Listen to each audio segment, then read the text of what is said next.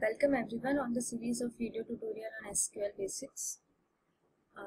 In this video tutorial we will be talking about alias and rename.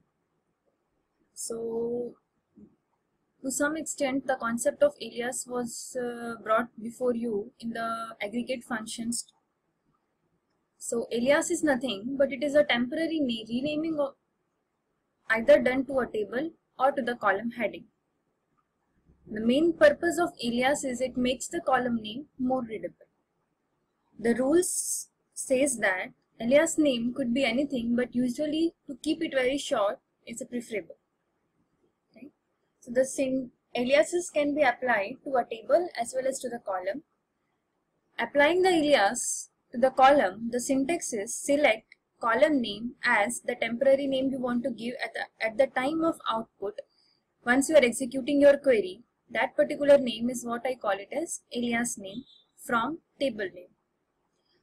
But if you want to give an alias name to the table, the syntax is select column name from table name as the temporary rename of the table you want to give at the time of executing the query. That is what is the as alias name for a particular table, right? So if it is for a column name as alias name, and if it is for a table name as alias name. Consider the example for a column level aliasing. I have the name of columns in my student table as S number, S name, age, address and marks. Now if I want to list out the name of students who did not appear in exam, so I will going to write it as select S name and marks as, sorry, there is a mistake, as will not come. The normal query I am talking about, select SNAME and marks from student where marks is null.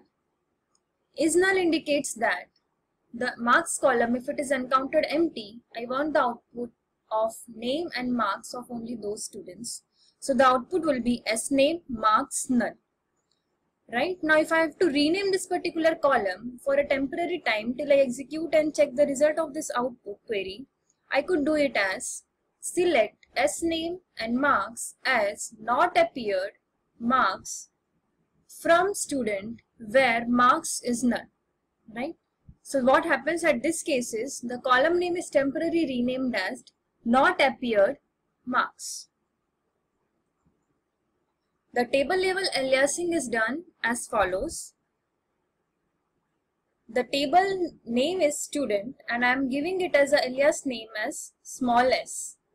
And the query I am giving for the table is if table.marks, or that is, I could also write it as marks less greater than equal to 15, but I am writing it as if in my students table the marks is greater than equal to 15, give me the output of names and marks of those students, right? So this is the table from the student table given the temporary alias as S. I could also write it that using the keyword that is as S, right? Rename command. Using aliasing, we have studied that we are doing the temporary rename and the scope is local to you get the execution of the query. But for this particular rename command, we are giving the permanent renaming for a particular database object, right? And if I have to reference any old name, since the old name gets affected using the rename command, I have to manually every time change my old name to the new name if I have to reference it again.